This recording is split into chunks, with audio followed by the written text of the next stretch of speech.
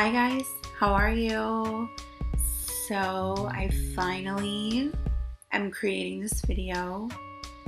I know that a lot of you have been asking me to share my journey, and what better way than to share it with a video.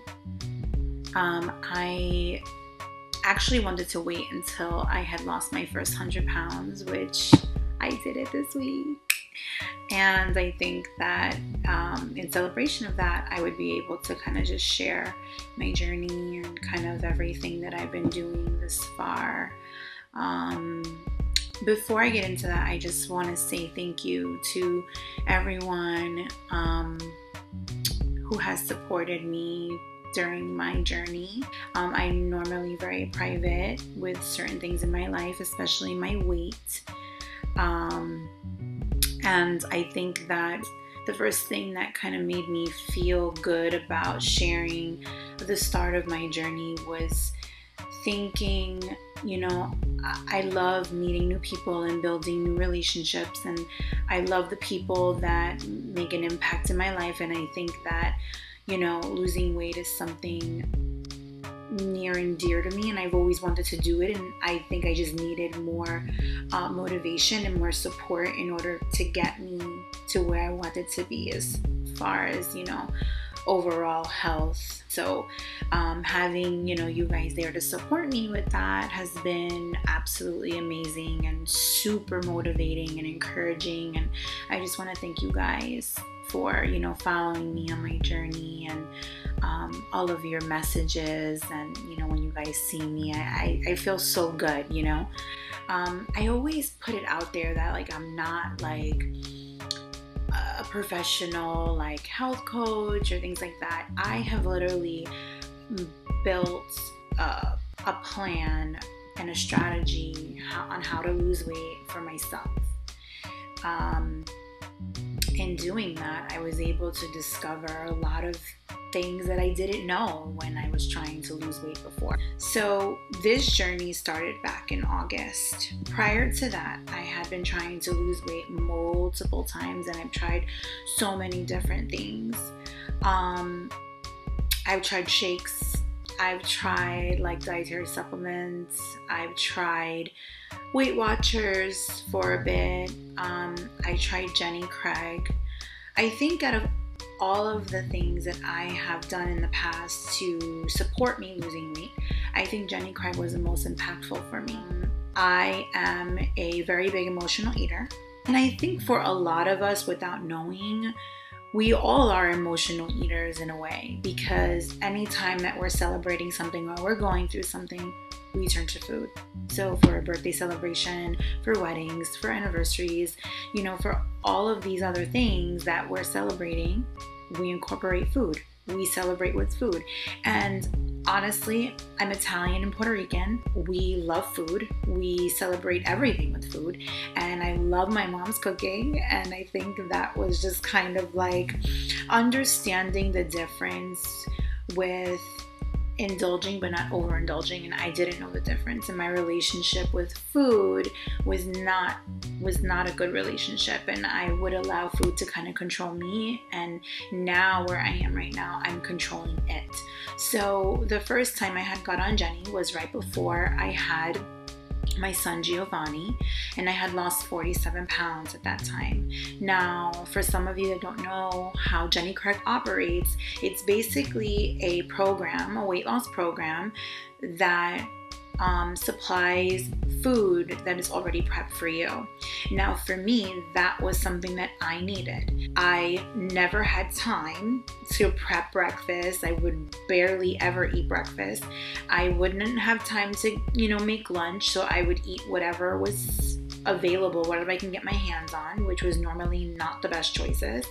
And then, you know, dinner, we would go out, or I would just like cook something, but it would be nothing nutritious, you know what I mean? So Jenny Craig was able to kind of give me the structure that I needed in order for me to stay on track. So I had lost 47 pounds. It was amazing. And then I ended up getting pregnant with Giovanni.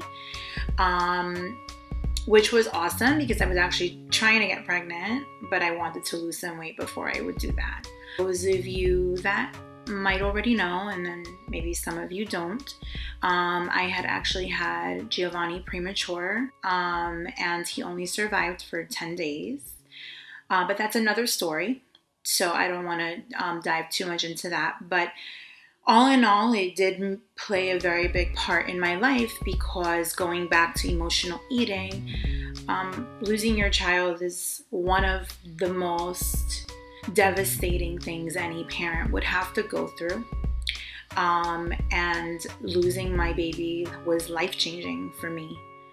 It actually dove me in deeper into a very dark place that I didn't think was there, you know what I mean? So tying that into the way I was eating, some people when they're depressed, they don't eat at all. Me, when I'm depressed, I eat more. So then for a while, Giovanni actually would have been 3 years old this in July 21st, he would have been 3 years old. So I had been suffering with, you know, emotional eating times 10 at this point. And well, at that time, for about almost 3 years. Well, 2 years, because I've been on this journey for almost a year. So I was basically trying to find ways to lose weight because it was just getting out of control. And I'm like, what am I going to do? And I do believe that if your heart isn't in it and your soul isn't in it and you're not like motivated to do it, you will not do it. So I had tried those shakes. I've tried, you know, doing Weight Watchers, but realistically, I couldn't do any of those things and none of them worked for me because I didn't understand what a good relationship with food was. All in all, I do believe everything works. That, you know, I did shakes for a little bit. It worked for a little bit, and then, you know, I kind of weaned off of it, and it didn't work for me anymore. But it's not so much that those things don't work. It just doesn't work for everyone. So I decided to go back on this journey, on the weight loss journey, back in August. And Eddie and I were both kind of interested in doing it together. So he had actually joined Jenny Craig with me. Now, the thing with Jenny, like everything else, because like I said, Jenny Craig might not work for everybody, but it works for people like me. So Jenny started getting repetitive, and I'm just like, all right, this food is like getting boring. What am I gonna do? Also, it started to get really expensive because we're talking about like $200 a week on food. And that's a lot for one person, you know what I mean? And although, yes, it was kind of like a kickstart for me, I knew that I can do it on my own. And I knew that I would be able to kind of like make my own food. So together with Eddie and my consultant, we talked about like what we can do during times where I didn't eat Jenny food, and we kind of weaned ourselves off of it. So then we were on Jenny for about a month, and then we got off of it. And then I started just prepping food on my own. And I made it a consistent thing where I was consistently making breakfast, lunch, and dinner. Always. There was always food prepped. On top of that, like, I knew that if I did not have my food to bring to work, then that was going to kind of put me in a position where I would have to buy food. And where I work, there's not a lot of healthy selections. So it was either make the food at home and prep it and set yourself up for success for the next couple of days, or kind of put myself in a predicament that I'm working so hard to not fall into. Another thing that I did differently this time was I did not just run and go get a gym membership. Realistically, that's what we think, right? So we think, okay, I'm trying to lose weight. We're going to go and we're going to start eating better, and we're going to go on a diet, and then we're going to go to the gym. We're going to get a gym membership, and we're going to go to the gym. Now, the problem with that is that does not work for everyone. And it definitely did not work for me. So this time around, I did not go get a gym membership. When I first started my journey, I went a good about 4 months, I'm gonna say, before I decided to head back into the gym. Losing weight is something that is not easy for most people, let alone like trying to battle eating well and working out when you're trying to overcome these behaviors that have led you to this unhealthy place. So for me, and these are my thoughts, I said to myself, I'm not going to go and run into the gym because it's going to overwhelm me.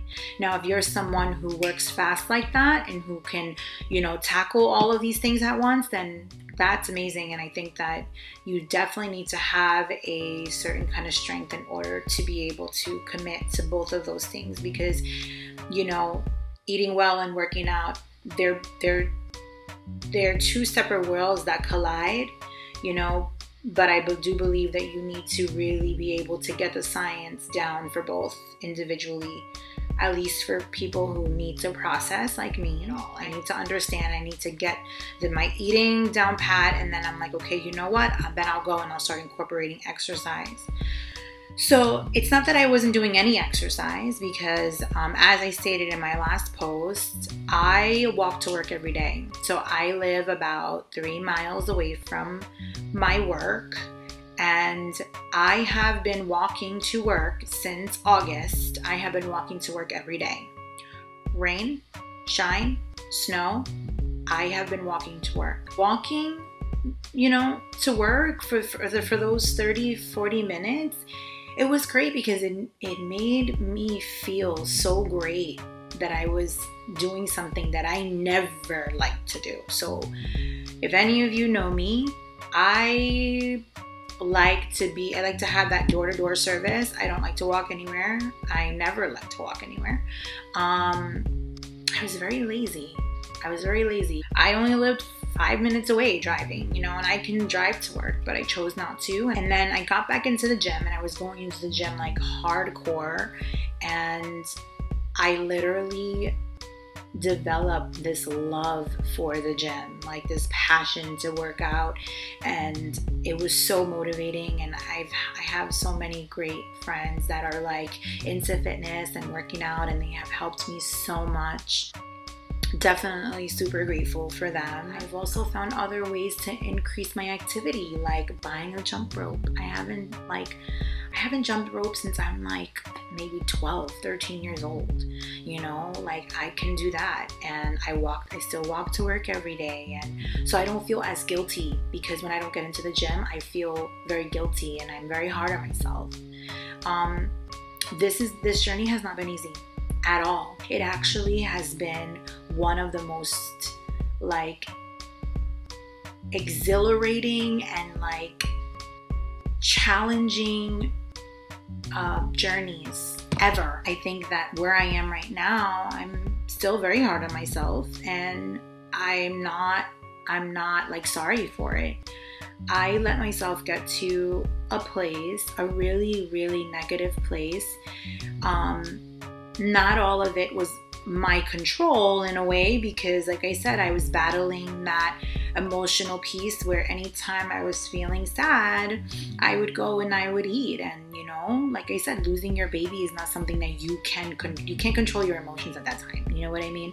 But I was able to catch myself and get the help that I needed in order for me to get myself out of it. And that's the most important thing. We're gonna go through things in life, and sometimes life throws us a curveball, and we just need to know what to do next. We need to think of what to do next. I remember living in a place where I was just feeling really sorry for myself. We can't control what life brings us, but we can control how we react to it. So I changed my reactions to the things that were happening in my life.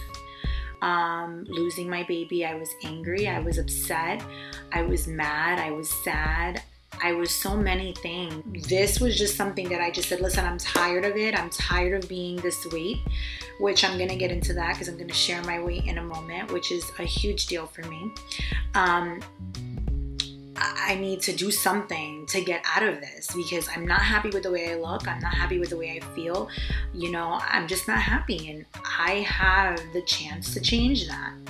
but I had to change my mindset and I had to change my relationship with the food, and that was my main priority. When I stepped on the scale, I literally like looked at Eddie and I'm just like, and this was in a Jenny consultation because we were just starting up again, and I looked at him and I'm like, what is going on right now? Like, I cannot believe that I am this weight right now. So when I stepped on that scale, I was 276.1 pounds. And I remember the feeling like it was just an hour ago. Like, I looked at Eddie and I looked at my consultant and I'm like, let me do it again, you know, because I couldn't believe that. Like, I'm just like, what? Like, what is that? Like, I'm almost 300 pounds. And I stepped back on the scale and it was 276.1.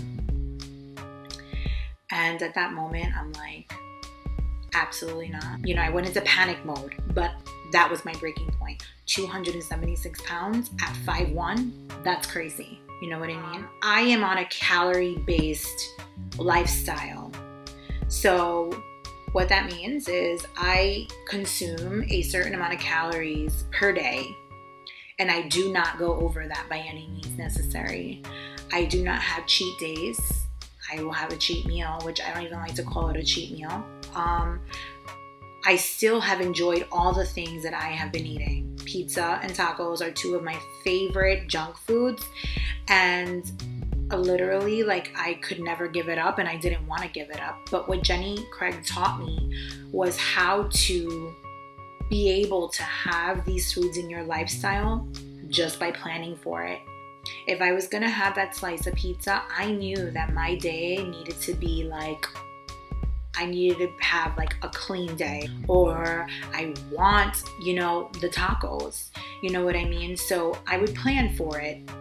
Never did I give up the things that I love, which were those two things. Of course, I did eliminate the things that I knew there were no way around. So I continued to, you know, incorporate my favorite foods in my weekly plan. I actually created a spreadsheet that I've sent to some of you, which pretty much includes my shopping list. In that spreadsheet, there's also like a meal plan, which gives you like breakfast, lunch, and dinner and the calories per meal. It was great because I almost felt like it was kind of like my blueprint for my journey, and like it kind of guided me through this journey this far. I'll also share, you know, that presentation with any of you that are interested. Some of you have been like very curious as far as like, did you get surgery? Did you get the gastric sleeve or gastric bypass or whatever? The answer is no. Although some of you don't believe me, the answer is no. I thought about it. I really did think about it. Actually, one of my friends had kind of inspired me to inquire, and I thought about it, and I'm like, you know what? This might be something that can help me, because I was at wit's end and I'm like, I don't know what else to do, you know?